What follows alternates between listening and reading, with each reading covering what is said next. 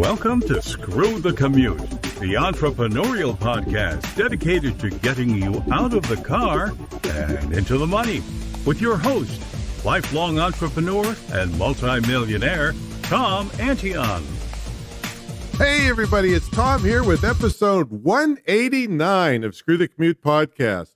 We've got Pegine here. And you know what? She just goes by her first name because if it's good enough for Oprah, Shakira, and Beyonce, then it's good enough for her. But wait till you hear her story. I mean, from gang member to one of the top female motivational speakers in the world. So I'll introduce her to you in a minute. I hope you didn't miss episode 188. That's Jeffrey Gitomer, the king of sales. And this is our only and first explicit episode. So I think we had a couple slip-ups in foul language. Well, he did anyway. All right, so if you know Jeffrey, you say, well, only a couple. So I'm just warning you on that one. That's episode 188. Now, our podcast app's in the App Store. You can do lots of cool stuff and on your mobile devices with it. Save your favorite episodes, and it'll pause itself if you get a call and then start back up, all kinds of stuff. So check that out at screwthecommute.com/app. That's APP. Screwthecommute.com/app, and you can download it right there. All right. Also, I want to thank you for listening. To make sure you grab a copy of our ebook. This is our big thank you for listening to the podcast, How to Automate Your Business. Just one of the tips in this ebook has saved me over 7.5 million keystrokes and allowed me to handle up to 150,000 subscribers and 40,000 customers without pulling my hair out. We sell this book for $27, but it's yours free as my thanks for listening. Plus, when you're on the download page, I got another surprise white paper for you that some people are charging $4,000, $5,000, and $6,000 for this information. You can grab it too. Just scroll down at screwthecommute.com/automate free. Screwthecommute.com/automate free. And everything we say, including all Pegine's great stuff, are going to be in the show notes for episode. This is 189. So you go to screwthecommute.com/189. It'll take you right to her episode. All right, our sponsor is the Internet Marketing Training Center of Virginia. It's a distance learning school which teaches legitimate techniques to make a great living, either working for someone else or starting your own online business or both.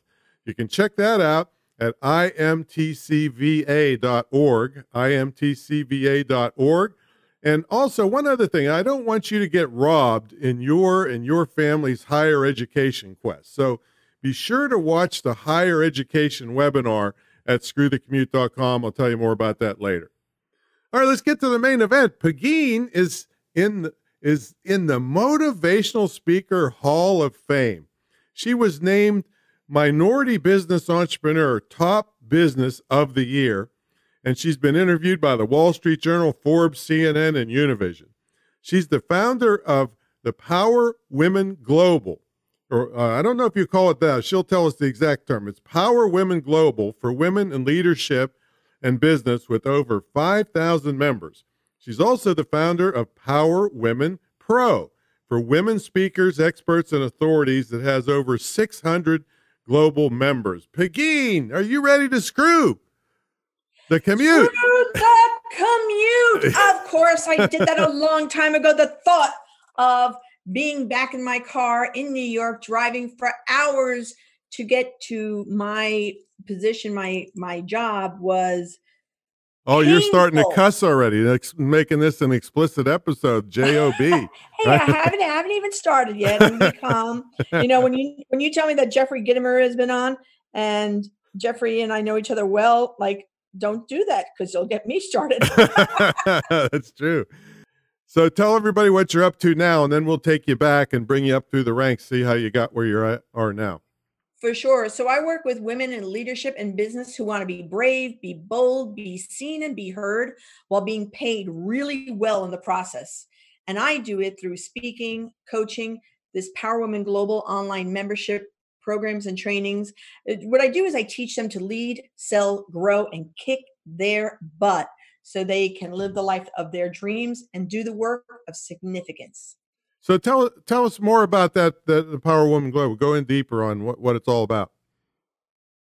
So Power Women Global is designed for two different types of women. Women in leadership, and that could be major corporations, the military, in large positions where they're leading hundreds, if not thousands of people.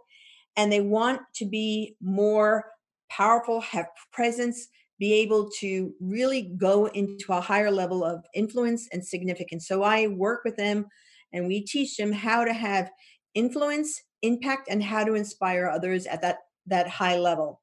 My Power Women Global also addresses those women in business. So women who really want to get paid well for their expertise, for their insights, for their wisdom, and for what they know how to do in a way that fulfills them, gets them paid really well, and ensures that they live a life of dreams. And my work has evolved over the years because I'm one of the few women that have been in motivational, the $1 Million Speakers Group. I've definitely the only woman who's ever won from the Department of Defense, something called the CPAP for excellence for contracts over $1 million. And so there's a mindset that goes with that. There's a way to look at yourself, believe in yourself, and have confidence in yourself. That's why I want to teach them to lead, sell, grow, and kick their butts. How does it actually work? I mean, it's a membership, and Yeah. how do they get this within the training? membership, and everything is, say that again? I said, then how do they get this training to get all these great things? Perfect. So they get it through a couple of things. Live, of course, if I'm going speaking, I'm hired from a corporate client, but also online. So people can go to powerwomen.global. They can sign up and get more information. What I have is a membership, a private membership for women leaders, and that we do coaching and online coaching through Zoom and through activities. And those executives hire me so they could have private practice sessions. Okay. But they're all over the world. They can't fly in, right? They come. We do ask them to fly in for one day because I have professional role players and we act out real scenarios that they're going to interact with. So that's my executive group. So all of that is online except for one day. And we'll be having our first Power Women Global Conference in March 25th, where people are flying in to work with my role players and connect with each other, of course. Online, we have Power Women Pro, which is both, I have a free group for women who are paid speakers, experts, and authorities where they learn and get connected. And then there's also my private membership, which gives them coaching with me. They learn all the 6 areas of operations of running a really successful expert business, from sales and marketing to promotion to presentation skills to mindset, which is such a huge thing in my world. You got the mindset of knowing I deserve, I receive, and I accept. That is a huge part of it, as well as understanding and building these connections. So they get coaching and they get the online tools. They have webinars, and then we have a 12-week mastermind program, which is fabulous. And they sign up, and every single Tuesday from 6 to 8, they are with me and the other members, and we kick butt. I mean, we're in the middle of a session right now, and the results we're only in week 6 right now, and the results are phenomenal. So, and we use the book, Think and Grow Rich and Think and Grow Rich, A Woman's Choice in those books. So it's really about incorporating the mindsets, making sure that people are doing what they say they're going to do, not just wishing, wishing and hoping and praying and saying isn't going to get you anywhere, right? It's got to be, this is what I declare, this is what I demand, this is what I want, and I need to be surrounded by people that will help me get there. And that's what I do. See, now because you sang that song, now I got to pay royalties to ASCAP and BMI. Hey. No, it was less than 7 seconds. Okay. So do guys try to infiltrate your groups? Well, they want to be in my group. I have they definitely want to be in my group. So I actually it'll start November 12th, a 12-week mastermind for the boys. There you go. And the girls that want to play with me. Because, nobody really talks about, people talk about the speaking part. People talk about the marketing. They talk about the sales, but oftentimes they don't talk about the operations behind the scenes. And Tom, you and I both know that the back office, the systems that you have behind the scenes are so important, so that when you're living, when you give out the commute, what you're doing behind the scenes is so critically important to have consistency, to make sure that you have the right people in the right place helping you do the right stuff. And in order to really feel, and that makes you feel confident, that makes you feel powerful, and allows you to do what you do really well. And we don't talk enough about that. Now, is all that so I stuff, like to talk about it. All that stuff available through the Global, or these separate websites, or where do they go for the? They could just go to powerwomen.global, and in our newsletters, we talk about all those things. Of course, we share about it, and give, when things are opened up for registration, when things are closed. But it's a way to stay connected. And then I have different Facebook groups, which when they sign up for powerwomen.global, they'll get invitations to all the different Facebooks that are most relevant to them, because I have a whole bunch of different Facebook groups that are relevant to different segments of my Power Women, because let me just share how this all came about. Can I? Yeah, I just want to be clear of whether the Power Women Pro is completely separate than the Power Women Global. It's part of it. So Power Women Global covers the two sides of my house: leadership development and entrepreneurism, business. So both of those sides, the leadership and the business, fuel each other, right? So my women that are in corporate executives, those women that are moving up, oftentimes need to have experts and consultants. So they'll come to me, but also it's a way for us all to build community. So it's one big umbrella with two very different segments. All right, but the Power Women Pro, that's for speakers, right? Correct. That's speakers, experts, and authorities. Is that a separate website? That is a separate process. So yes and no. So it's a totally separate Facebook group that's called, and you could go to powerwomenpro.com, which leads you to the Facebook group. There you go. To get in. So it's a separate website than Power. Is that what you were trying to tell me? Yeah, it's powerwomen.global. Yeah. Yeah. So there you go. Perfect. So somebody's the speaker, but not an executive. powerwomenpro.com. There we go. For the speaker, experts, and authorities, go to powerwomen.global to hear about everything. And that's where we'll leave it. Perfect. All right. So let's take you back. Gang member, what's that all about? I was never really afraid of you until I heard that. I've known you a long time, and then now I'm afraid of you. Well, you should have been afraid of me back then, but it's okay. So when I take out the violins. And what age are we talking about? So I was in the gang from the time I was 13 to 17 years old. Wow. And, the time where I grew up, well, so I had the background story. I mean, the alcoholic father, the abuser father, the mom kicked him out. My sister became the local junkie and prostitute in our neighborhood. And, and people would say, yo, you're going to be just like her. And that really ticked me off. So I was an angry kid.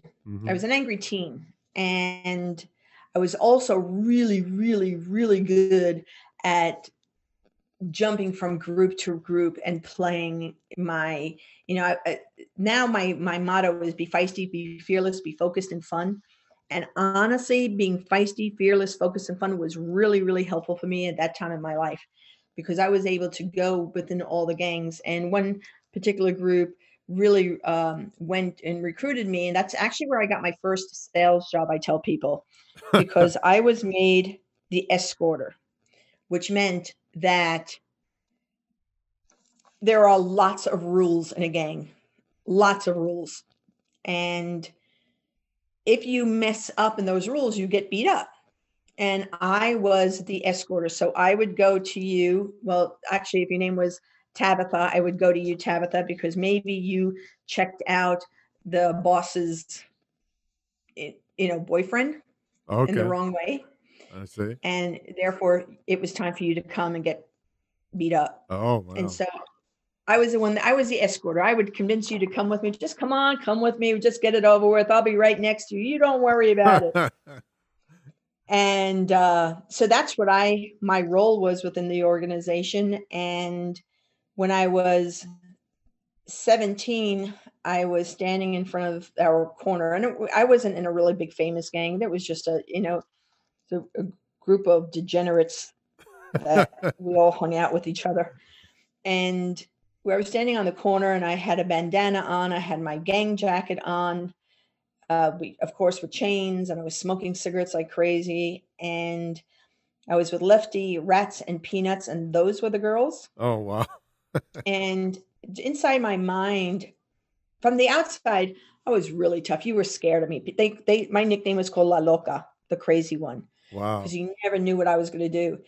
But in that time, that moment for me, I just knew, all I kept saying in my head was, there has got to be something more for me. This cannot be what my life is about. There's got to be something else. To give you some backstory, though, I had already been kicked out of my first high school. I was failing in New York. If you graduated from high school, you automatically got to go to college. I was failing out of college. At the same time, when I was 13, my mom was really scared that I was going to get involved like my sister had been. Mm-hmm. My sister had run away 16 times. Wow. And, so she signed me up for the Girl Scouts. And I had a really weird, wonderful Girl Scout leader. I got into a special program for high-risk girls. And I got in when I was 14. And for a year, I was with this woman named Mrs. B, who did not do cookies. She did not do arts and crafts. She would take me and 3 other gangbangers downtown to Wall Street. And she would stop women back then who were, rare, working in Wall Street. And she would stop them in the street and say, tell them how you got there. And we thought, Barbara and I thought the woman was crazy. Yeah, she was the loco. Oh my God. If you saw the way she would stop these people, and of course, the only rule that she had with us is that we had to wear the Girl Scout cadet hat, which looked like a beret, right? Right. So imagine girls smoking cigarettes, wearing these gang jackets with this Girl Scout beret on, and this white woman with bouffant yellow hair with the woman was a strong personality, stopping you in the street.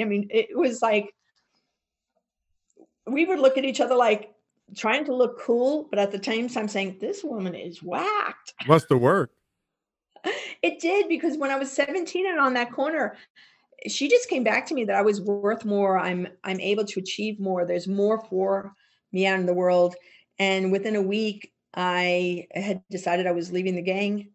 I got scared that they would go after me. So I actually left the country. I never realized that I could have gone to New Jersey or to Florida. But I thought I had to leave the country, and I ended up going to Spain. And so I got to Spain when I was 18 with $1,000 that I had found. I have since paid back. And you found it. Okay. Yeah, I found it. And then, but when I got there, I didn't speak Spanish really, even though my family was Spanish. And even though the gang was a Spanish gang, none of us could speak Spanish. We had this belief system that if you took an O or an A and put it at the end of a word and nobody said anything, it must be Spanish. So in Spain, when you're talking to entrepreneurs, there's something called hustle. And there's something that you have to really be determined. And in Spain, I was trying to find a job because I was running out of money quickly. And nobody would hire. My mom had been a school teacher, so I thought through osmosis that I understood about nursery schools and early childhood education. So I went to over 36 nursery schools in Spain, and nobody would hire me because I couldn't speak Spanish. Right.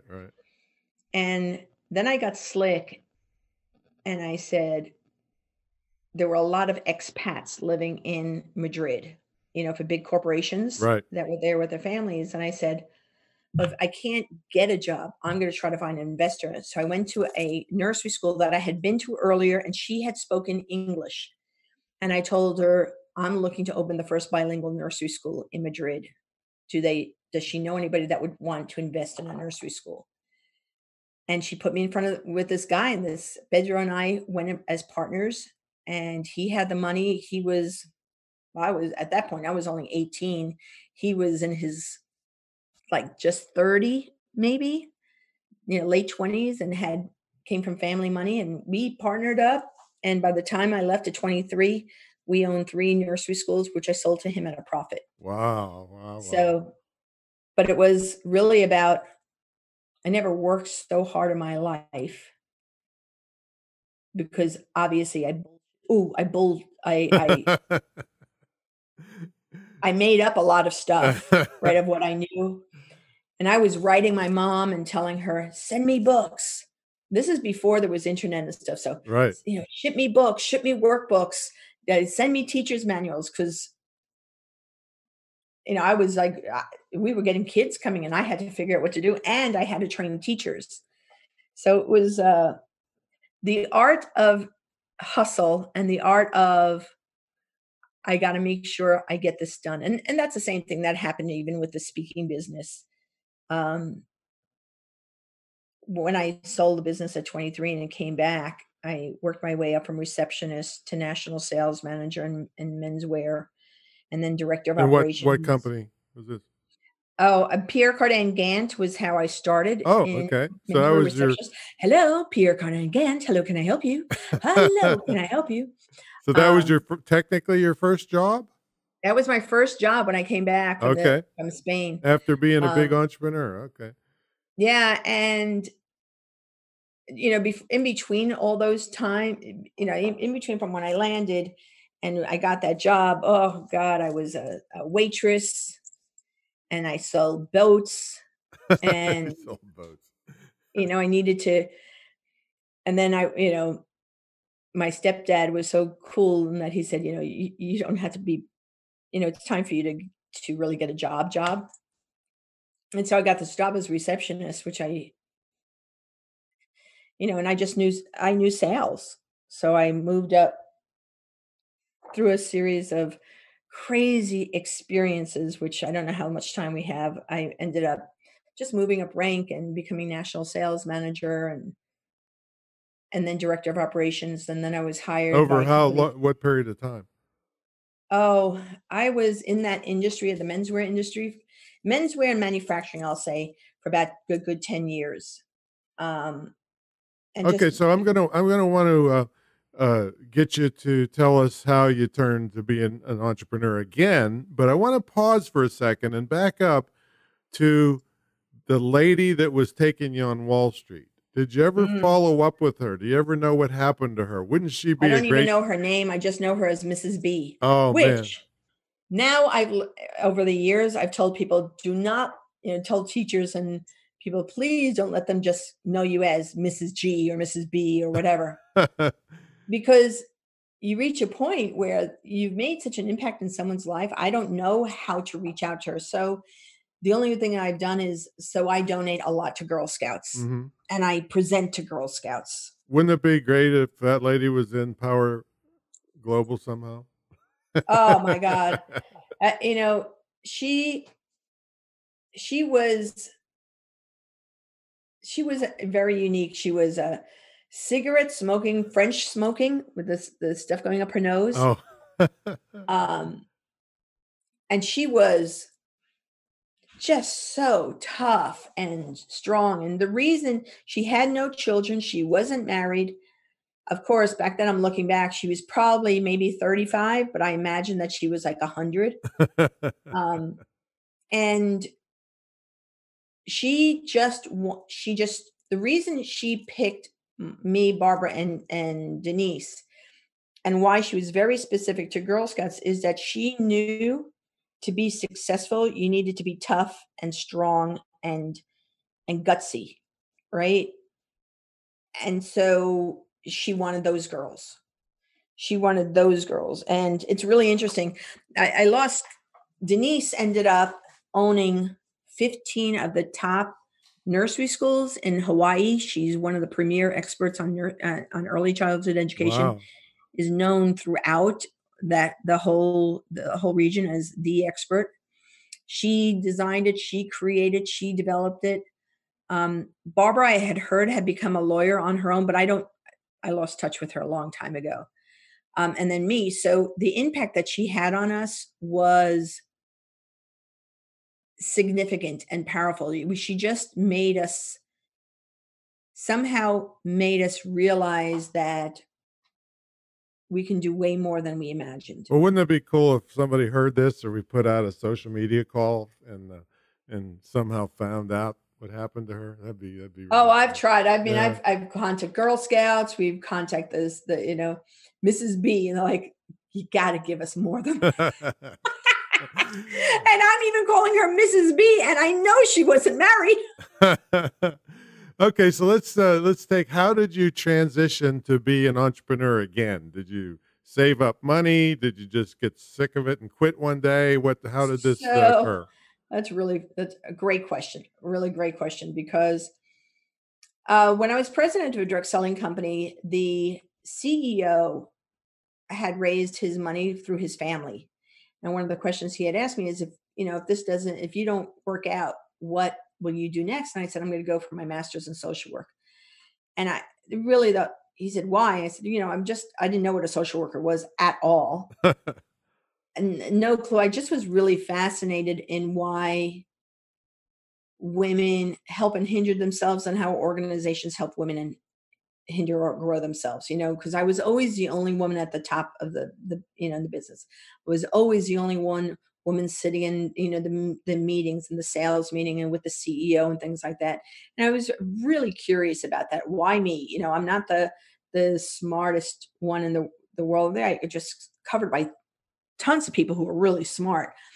But I was fascinated about that. That led me to, so when the business closed, not because of me, by the way, he had a fight with his dad, which cut the funding. So I went back to school. I went to school for my master's, and when I'm going for school for the master's in social work, they told me that I had to go and get an internship, which led me to doing an internship and creating a program for women and girls in a high risk in Bushwick, Brooklyn, which was the highest rating of killing and guns Wow. and drugs and all that. And I went in, of course, I don't have a social work background. I don't think like that or anything. My thing was, you set goals and we sell stuff to make money. Like, I didn't Right. understand the non-for-profit world. I didn't understand, what do you mean you had to get grants? We could raise the money. And so what I did was I went to the Home Depot, the local Home Depots, and I bought every dead plant that they had.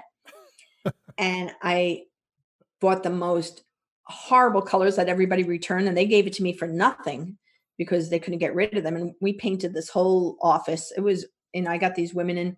I went to Entenmann's, the district Bakery, right? was on Long Island, and I bought tons of donuts, and I had people raising, we'd sold donuts because there was no donuts there in Bushwick. And we raised money, and I taught the women that you sell, you can make money. And the idea came to me was, if I can teach women to sell, they will always have a job. Right. They will always have a job. Absolutely. And from that, it led me to a group that was fascinated with my thoughts. And so they hired me to work with girls and gangs, and I became like Mrs. B to them. Oh, man. So I had welfare reform, I had an early childhood center, I had counseling. But the premise was, if I teach you to sell and believe in yourself, you are strong enough and worthy enough, and you're tough enough that you can get the job done. That led then to the mayor, talking to Montel Williams about my program, which led to Montel Williams, who used to have a big talk show, Right. Mm-hmm. to have me on to have my girls on the show, because he had girls that were in trouble. And so he wanted the girls that changed their life to be on the show. And when he asked them what made them change their world, they said, oh, you don't know Pegine. She doesn't let you fail. And so he contacted me and said, can you be on the show? And I was like, all right. I had no idea. I had no idea, but I went on the show, and he talks a lot. And at one point I just said, Montel, shut up so I can do my work. And I did that on air, and that was his first Emmy. That show won his first Emmy. Oh. And from there, he had me on 32 times. And then he's the one that said to me, he was in my face. I mean, like really nose to nose. And he said, you got to get out there. Nobody talks the way you talk. Nobody does what you do. You need to be out there. Why are you playing so small? Get out there. You need to be there. And and he was a pain in my neck. And I knew that he was right. I didn't know what I was doing, but I knew that he was right. And I joined the National Speakers Association. And that What was year was that? 1995. Okay, yeah, I started in 91. Yeah, and I Yeah. know we've known each other a long time, and Yeah. but like I said, So I was never afraid of you until now. But it was really funny that, through that, I got actually through going to the chapters, I got my first book. And then I was on TV all the time. And I was, somehow I got connected with American Program Bureau. They were doing all my bookings for me. I was exclusive with them. And the day I showed up at the National Speakers Association conference, my first one, that day was the day I was in the New York Times. I was on Montel's show that day. My book came out, and the first people I met was Mark Victor Hansen and John Alston. And now I see some of your books here. Sometimes you need to kick your own butt. yeah, That's a good one. Is that the one you're talking about? No, the first one was called For All Our Daughters, How Mentoring Helps Young Women and Girls Master the Art of Growing Up. Worst subtitle ever, worst title ever. And it was because the editor, the publisher wanted, changed my title and everything. But we sold a lot of the books. And then Kick Your Own Butt, I published on my own, and I've sold thousands and thousands and thousands. That's and a much better title. Yeah. So and that's the other thing. So I decided to quit my job. Honestly, I told them 3 months earlier that I was going to quit my job. I only told my husband a week before. Because my husband was an entrepreneur. I was the one that had the health care. I was the one that had the consistent paycheck. But he, we're together almost 35 years now. So he was okay with it. But I knew what it was going to happen. I knew he was going to yell. Well, he was afraid of you too. That's why. I knew that he was going to yell. I knew that he was going to scream, but I also knew that I was going to do it anyway. And that morning, 9:00, April 1st, 1996. Ooh, I thought I was so cool. Yes, I screw the commute. I was excited.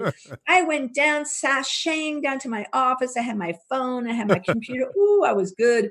By 10:00, I was on my hands and knees, crying my eyes out, saying, what did I just do? Because I learned I can sell you till the cows come home.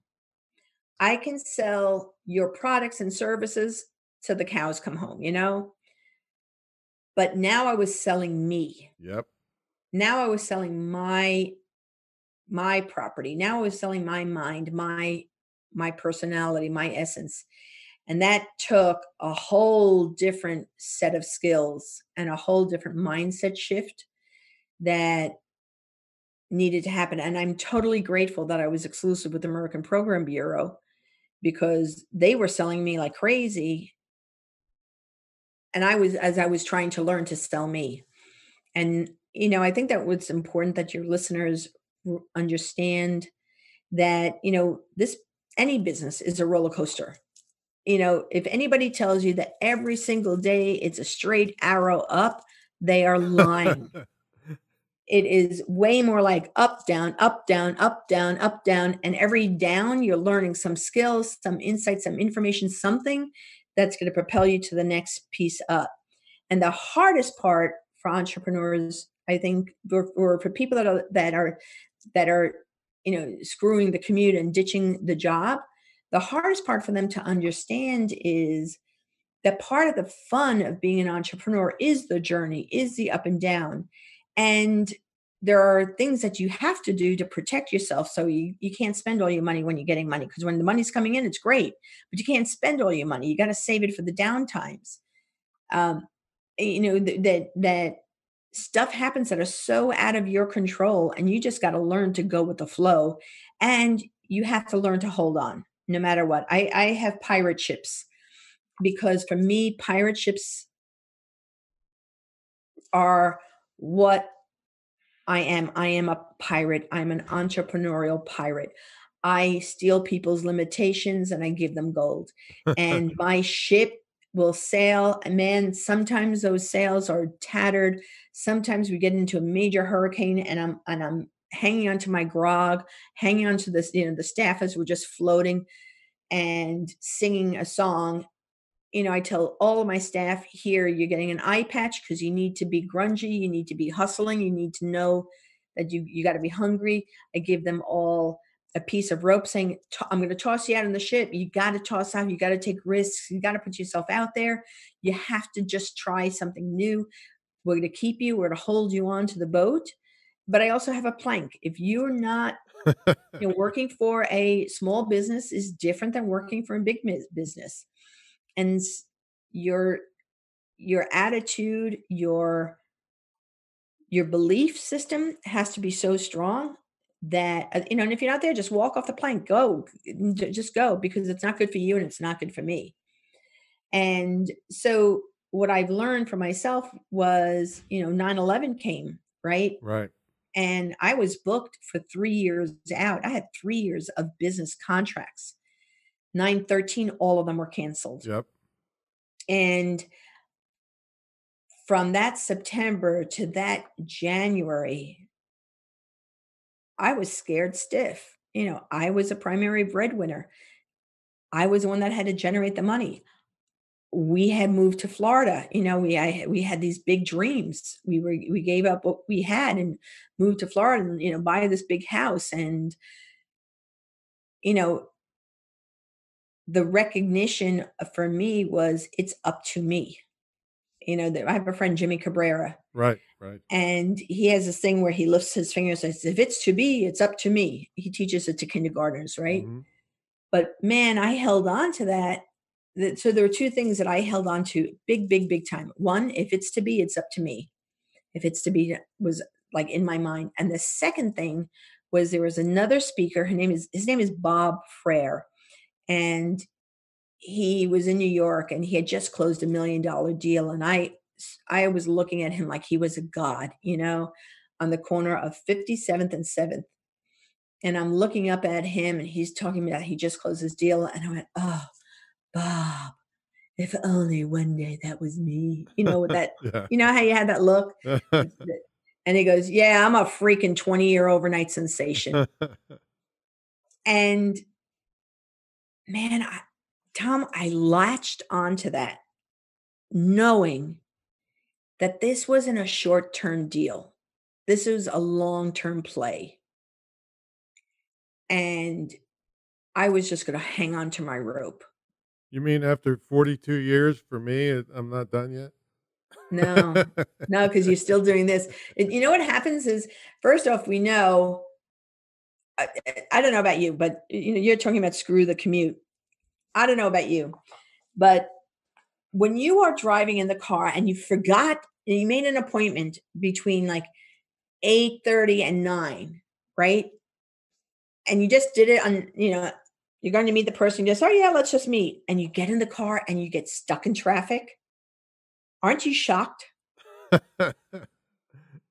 And don't you just go, holy crap, what did I do?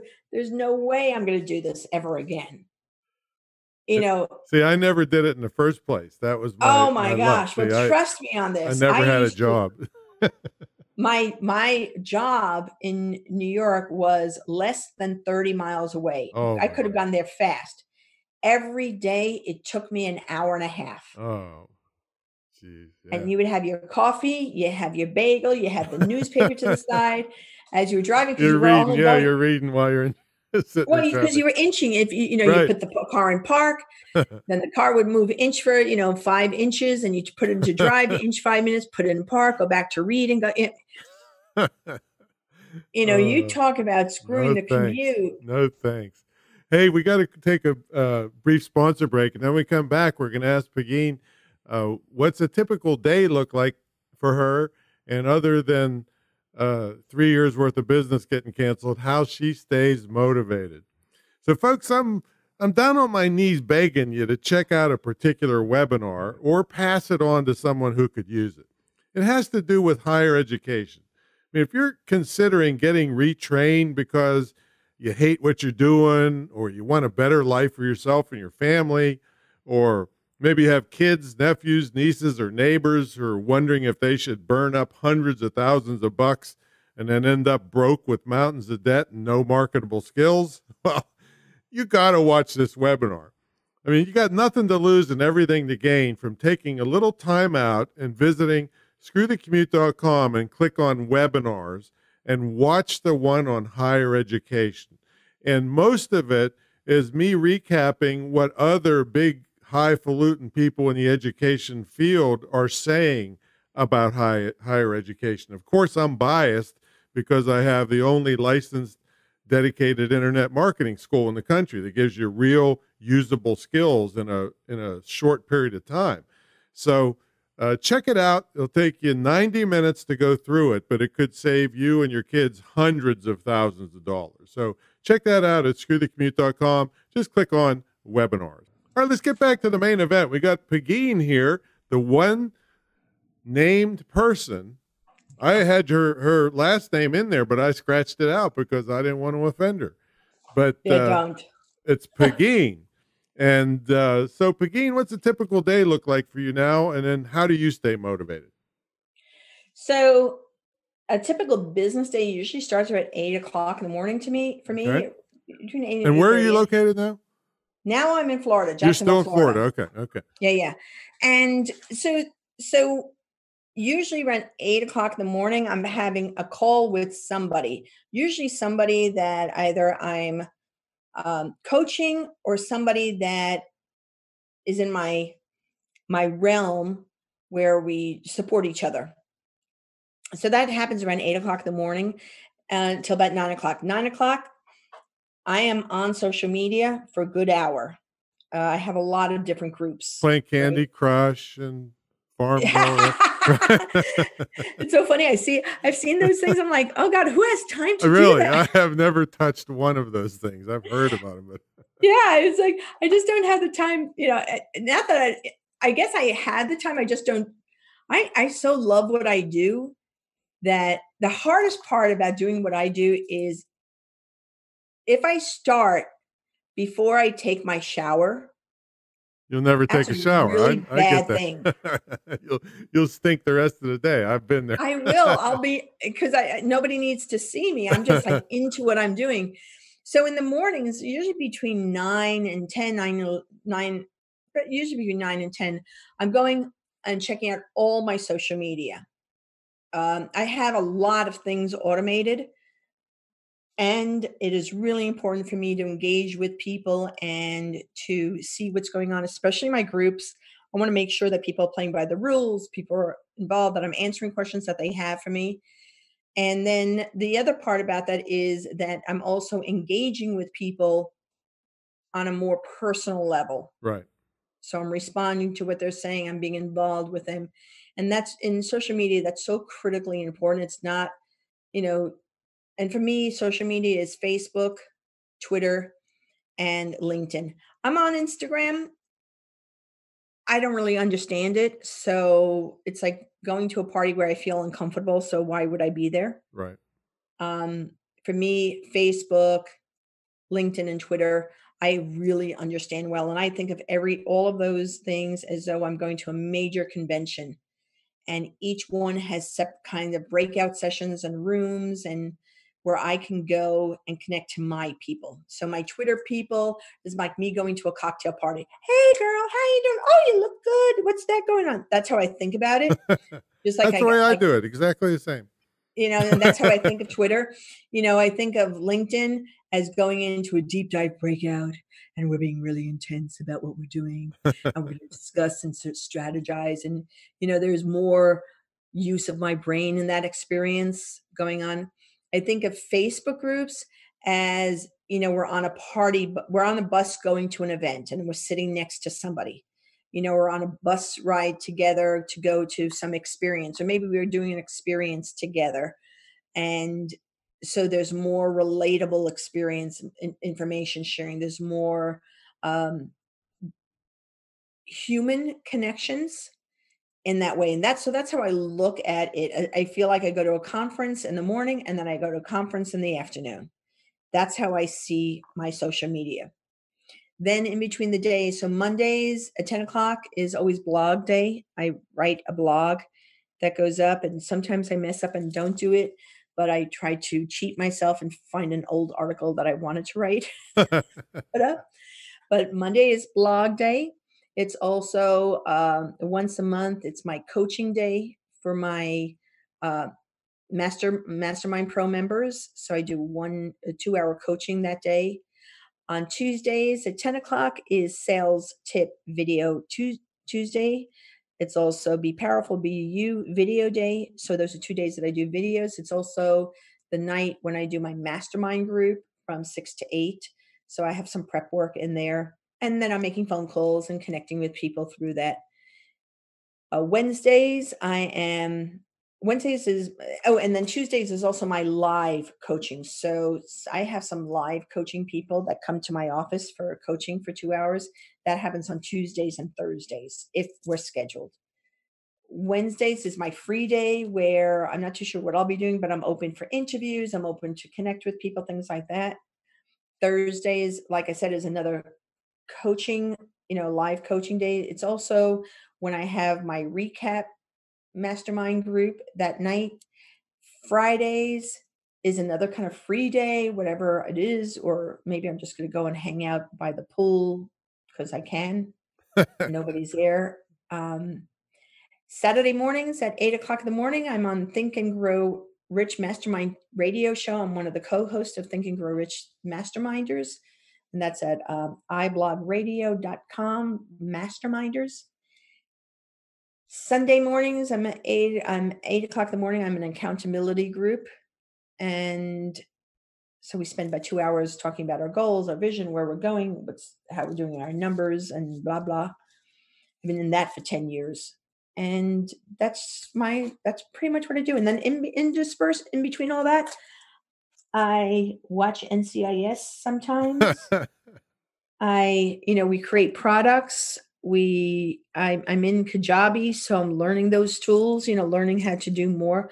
I really love online world. I think that you were really smart, Tom, years ago. Yeah, I was right there. You were like one of the 94, right first. in the beginning. Yeah. You were one of the first, way before anybody else was talking about it. You were talking about this online stuff. I remember going to a meeting in New York, and you were sharing with everybody about online marketing.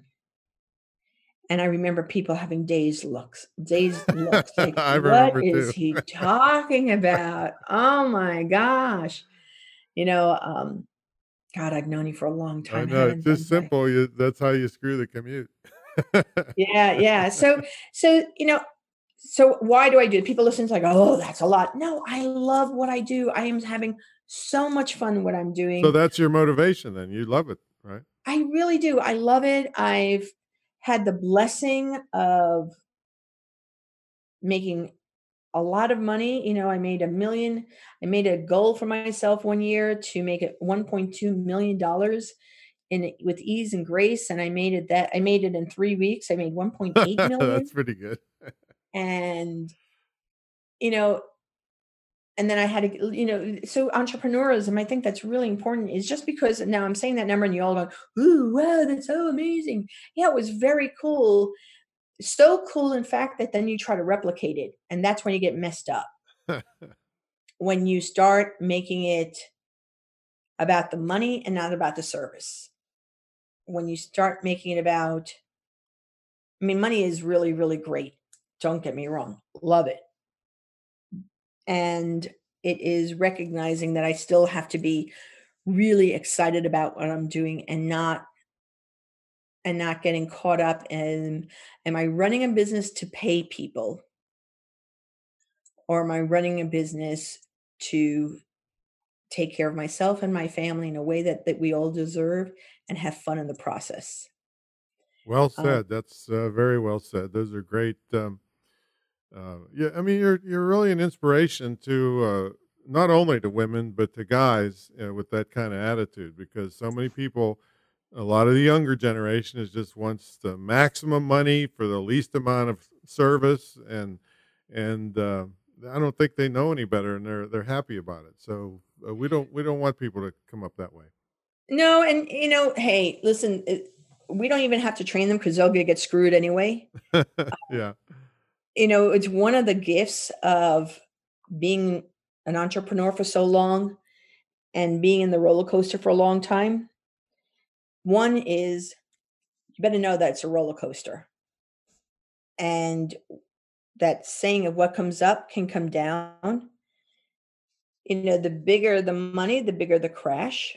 And the good part about it is if you've done it once, you could do it again, but you have to learn you really learn the value of your own mindset and your own integrity, right? Because we all know people that have gotten really sick because they were doing their stuff, and I've gotten to be a real big believer of karma, right, right. and so you want to believe in yourself. I have those, I am confident, enthusiastic, optimistic, and powerfully unique. I don't need to compete against anybody. I just need to compete against myself to be my highest and best self. And you, I and I you think that as an entrepreneur, you have to know that part of your mission is to be magnetic and to know why you're magnetic, because the world of sales has changed because we're online, because you're being hit on by every Tom, no offense, Tom, Dick and Harry. You're who's the real deal and who isn't, who has done it and who hasn't. And I will tell you, for those listeners, um, Tom has been around, no offense, Tom, a long time. Yep. But while everybody else is pitching ideas and pitching stuff, Tom really knows what he's talking about because he's lived it, all the ups and the downs, and understanding that there's a entrepreneurism is a humbling, powerfully seductive, joyous, hardish sometimes. Oops, experience, right? And you just have to believe that you're going to be okay. I live where I look at on a lake, and the reason that I wanted to be, it's been a dream of mine to be on the water with a lake, because as an entrepreneur, you have to believe in the unseen. You have to believe that there is a place for you, there is a business for you, there are clients for you that you may not see right now, but that you're there, and that you're going to keep on showing up for them. And for me, the reason I love looking at the lake is I know I can't see the fish. I can't see the turtles. I can see the ducks, but I can't see the grass at the bottom. I can't see the nutrients that those fish and those turtles have, but I know they're there. I know they're there. I believe that they're there. And therefore, if I believe that, then I must believe that my perfect clients are there, that the people who adore me, that want to pay for me, that want to do business with me are there, that the people that the women in leadership and business that and their allies and the men, they want me so much. They want to hear what I have to say. They want to learn from me. They want to be part of me. I believe that with all of my heart, my soul. I know it for sure. And that's where you have to be as an entrepreneur. It is imperative that you know that your right and perfect people are there in front of you. Because if you don't know that, then what happens when the stuff starts hitting the fan, and it will, when the challenges come, and they will, you have to know that you are placed on this mission to do what you do. People call me the Yoda of women, right? And I You're truly, much better looking than that. Thank goodness. But, I truly believe that my Jedis will come searching for me. They so desperately want to succeed and to thrive and be paid well and be heard that they seek me out. I know that. And I think that as entrepreneurs, we have to know that. Because why else are you doing it? Well, that's extremely powerful. The thing about the lake kind of reminded me of Dottie Walters' Speak and Grow Rich. One of her sayings was, "Your answer is always at hand. It's right there. You just have to open your eyes to it."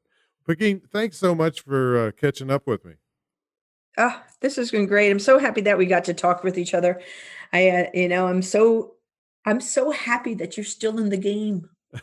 Yeah, I mean, there's no end to the game. It's like people say, "Well, when are you going to retire?" And I'm like, "From what? What are you talking about?" Crazy. Yeah, exactly. So that's where I'm so happy is that I broke my foot, and I still hear cha-ching coming in. Yep. And I get to talk to you. I didn't have to get on a plane. I didn't have to get on a train. How cool is that?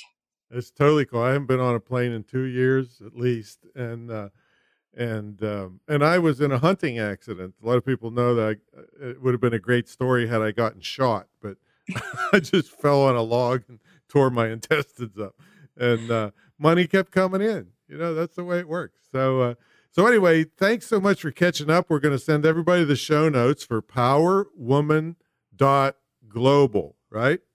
That's correct. Wait a minute. It's a Power Women, right? Powerwomen.global.